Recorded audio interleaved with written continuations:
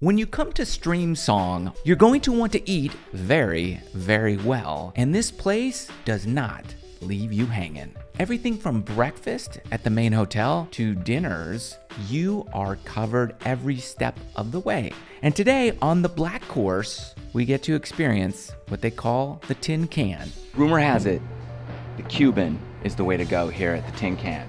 That's what I've heard. What have you heard? Shrimp and lobster roll. Shrimp and lobster roll. Shrimp and lobster roll. It's mandatory. Here's our Cuban sandwich. Look at that bad boy. Got some pickles in there, ham, all kinds of beautiful sauce. Phenomenal. Shrimp and lobster roll right there.